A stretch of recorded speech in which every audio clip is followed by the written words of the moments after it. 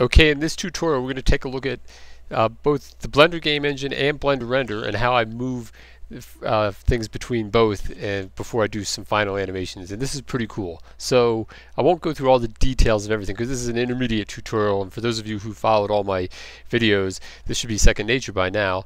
So this is a cloth object I have set up here. I can verify that when I run it, and you'll see that I'll start it from the beginning right here. You can see it's just waving there a little bit in the wind, and I'm in Blender Render like that. Okay, so I'm just going to move it out of the way for a second over here, and then I'm going to switch gears and I'm going to go back into the Blender Game Engine, and within Blender Game I'm going to run this simulation real quick like we've seen in the other video. Just press P and there it's going to go, just this little chain swinging. Alright, so we know the cloth is working. What I want to do is be able to take this chain and run it into the cloth and make it affect the cloth. Well, this cloth is built within Blender Render, so I'm using those soft body physics. Though you can use, there are soft body physics built into the game engine as well. They're just a little bit trickier to work with, and you can actually see them right in there, soft body, like that. But maybe you've had everything set up in there, so we're going to try and connect things together is the goal. So what I want to do is I want to be able to record this animation within the physics engine, and it'll generate a bunch of keyframes, and I do that by turning this on right here, record animation. But what I do is I'll save a file. If the normal name of my file was this Torus Physics Tube Guide, well, I'll append recorded or something like that to tell me that I've saved it as an animation, because it generates so many keyframes that and then if you try and go back to the original file, if you have lots and lots of objects in your scene, you've generated all these objects, then you have to go and delete individual keyframes. I found it's just easier to have a separate file when you're going to actually record it. So let's record a quick animation here. Not very long. We'll just make it swing a little bit there and back, because those keyframes, they start adding up. You're recording all those things like that, and then we'll go back into Blender Render mode. So if I pick any one of these objects in here now, you can see it's recorded up to about 270 frames. Each one of these all have individual keyframes set now, like that. They were part of the physics simulation. That top one should not, because it's a static object. Okay, so now the goal is, how do I take this, which we know is a working cloth object that we saw before, and make it run into there and try and make the chain hit the cloth?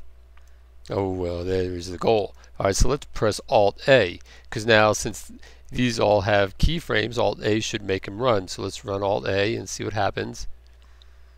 Well, wait a second.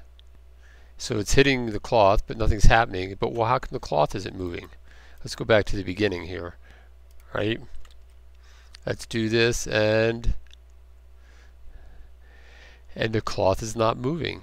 Well, what is that all about? Well, it seems to be that there's some kind of disconnect between the game engine and Blender Render when you actually when you do the two, that somehow maybe it disables the cloth somehow. Let's rotate this cloth a little bit more.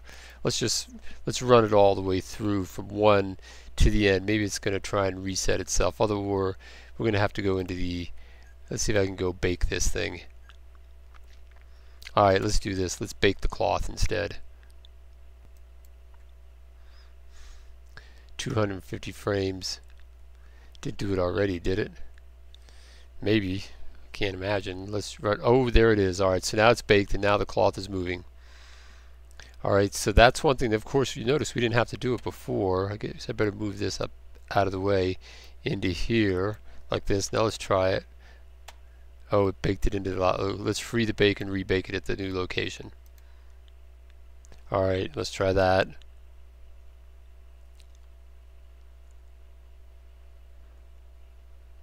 So that bottom one just barely runs into it, but that's probably enough for what we're trying to do. So I want this chain to be able to affect this cloth, though. I actually do want it to affect it a little bit more than that. Let's scale this down just a little and move it closer to the scene like this, and then we'll rebake it one more time.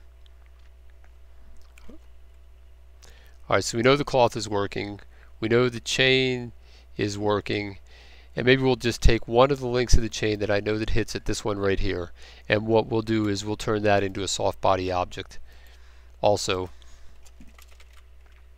and we'll make that one all free to go. And so there it is like that, and then we'll turn that into a soft body, and we'll crank these guys up like I usually do. I usually crank that up to at least 90%, and those I usually crank up all the way, and they're going to turn this up a little bit here, as you've seen in other tutorials. And then let's run it, as we haven't gotten it all there yet. Let's just see if that one, yeah, that one will hit it. So we're going to grab it in there. We're still not done. Let's try it one more time, see if that's going to work. Nope, because there's still two more things we have to do. One is we have to come up here and we have to make that a collision object, and then we have to make that one a collision object. Now theoretically when we run it,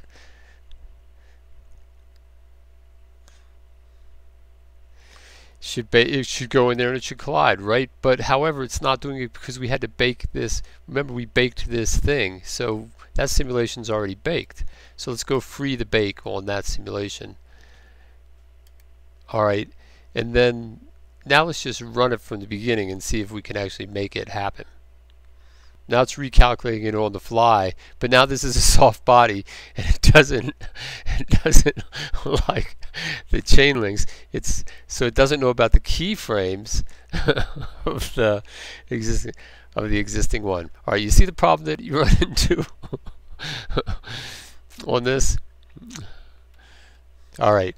Well, I'm sure there's a workaround actually, and yeah, I didn't think about that. I was just going to try and wing this out and, you know, do it there. But let me see if I get rid of that, I'd have to turn all those. No, those would all have to be. Oh no, could I do? Would have to turn all those into constraints with rigid body joints, but that only works in the game engine. Okay. Well, there you go. So maybe the way to do it really is to do it in the physics engine after all. Because, okay, so the reality is I was just thinking of this idea for the moment. I thought I'd wing it out and I'd prove it to myself on the fly. Obviously, it didn't work. So I'll figure it out and I'll show it to you in another lesson. All right, well, that's it for now, and I'll see you in the next lesson.